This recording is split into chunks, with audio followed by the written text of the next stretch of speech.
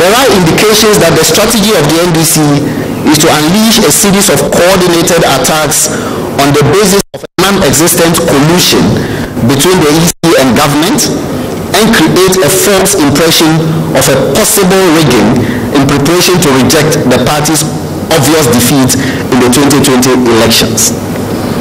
It is important to state, ladies and gentlemen of the media, that all of you media houses gathered here always have your alternative tabulation or vote tabulation mechanisms.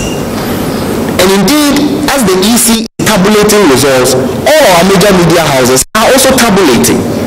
And there have been instances since 1992 when media houses have called elections even ahead of the EC, and EC has subsequently affirmed same.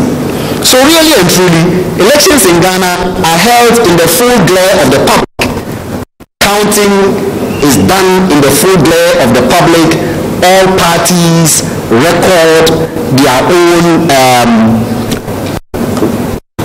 outcomes at polls, just as the EC does. Every party is given a copy of the pink sheet, which is duly signed by all parties and so on. So really and truly, like Justice Atuguba said in our 2012 petition, the elections are won at the polling stations.